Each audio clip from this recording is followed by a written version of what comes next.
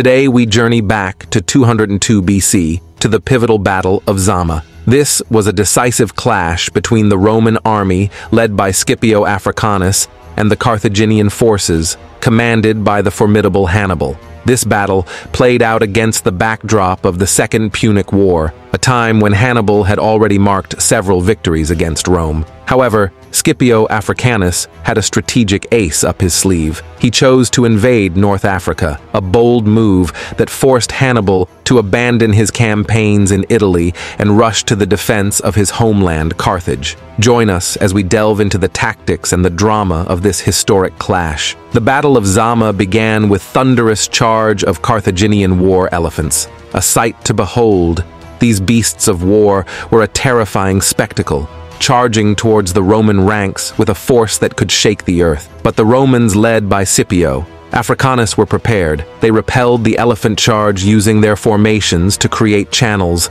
diverting the elephants away from their infantry. With the elephants out of the equation, the Roman cavalry seized the opportunity. They launched a counterattack, routing the Carthaginian cavalry in a swift, decisive move. The battle was far from over, though. Now the infantry lines of both armies clashed in fierce combat. The Carthaginians, led by the formidable Hannibal, initially pushed back the Romans. Their war-hardened soldiers, burnished by countless battles, seemed to have the upper hand. But the Romans wouldn't be subdued so easily. Rallying under Scipio's leadership, they fought back with renewed vigor. The Roman infantry stood firm, matching the Carthaginian force blow for blow. The battle raged on, a brutal dance of steel and flesh, of courage and fear, of life and death. With the Carthaginian cavalry out of the picture, the tide of the battle was about to turn. The Roman cavalry returned to the battlefield, sealing the fate of the Carthaginian army.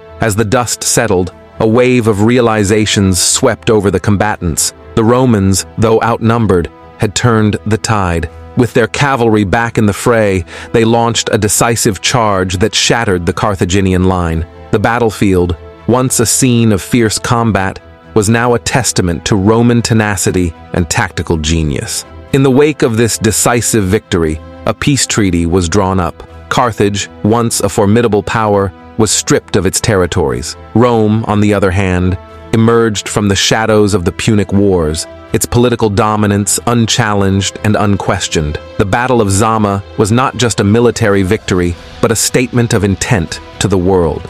Rome was no longer just a city-state, it was an empire in the making. The effects of the Battle of Zama echoed across the annals of history. In the course of a single day, the balance of power had shifted. The Roman Republic, buoyed by its victory, began a period of expansion and cultural development that would shape the course of Western civilization. The Carthaginians, on the other hand, were left to pick up the pieces of their shattered empire. The significance of the Battle of Zama cannot be overstated. It marked the end of the Second Punic War, yes, but its implications were far-reaching. It was a turning point, a moment in time that set the stage for Rome's ascendance as a global power. And so the Battle of Zama marked not just the end of the Second Punic War, but a turning point in the ascendance of Rome as a global power. From the dust and the din of the Battle of Zama, a new world order emerged. This decisive clash marked a pivotal moment in history, Rome's victory over Carthage cementing its political dominance. The battle showcased Roman resilience and strategic brilliance as they turned the tide against a formidable Carthaginian force. Indeed, the Battle of Zama didn't just end the Second Punic War, it reshaped the ancient world.